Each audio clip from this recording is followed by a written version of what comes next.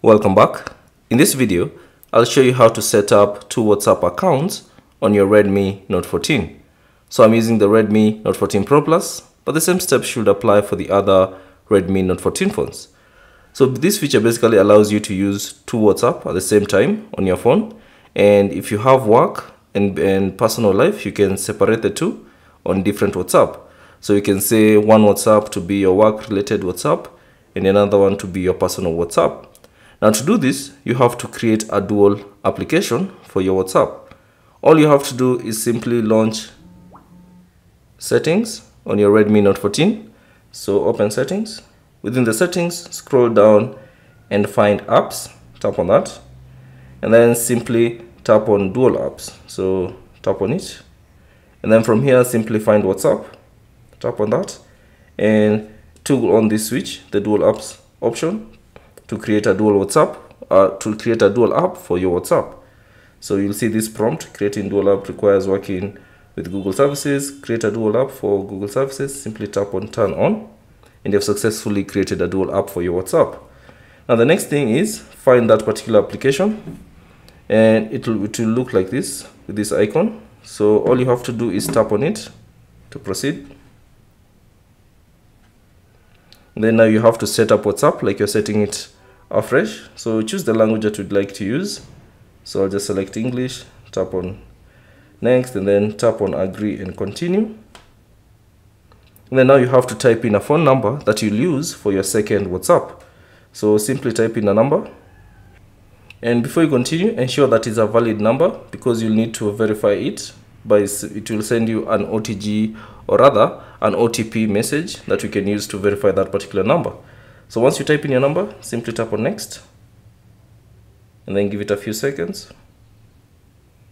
And then you'll be prompted, is this number correct? If it's correct, simply tap on yes. If you have typed it wrongly and you'd like to edit it, simply tap on edit. So I'll just tap on yes.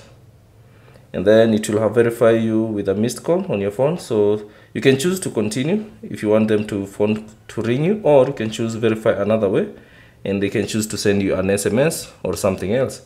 So for me, I'll just tap on continue, and then allow any permissions that might be required.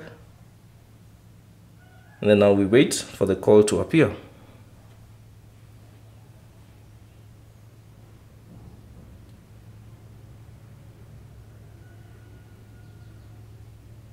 As you can see, my number has been verified.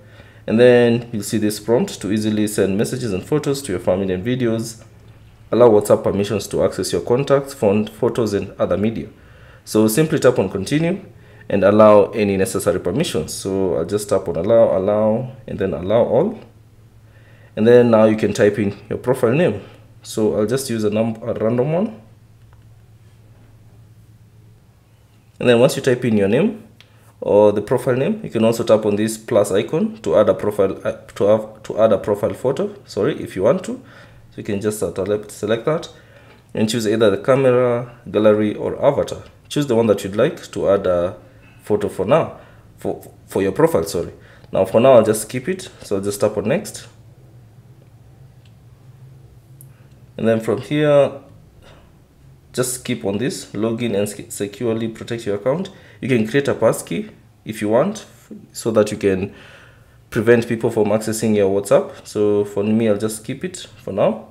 You can also add an email to verify your account sometimes if you're prompted. So I'll just keep for now. And then allow WhatsApp to be initialized.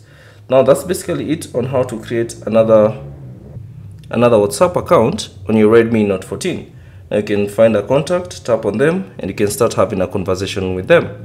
So that's basically it on how to set up two WhatsApp accounts on your Redmi Note 14. Thanks for watching. If you have any questions, leave them down in the comment section below. And if you found this video useful, consider leaving a like and subscribe to the channel.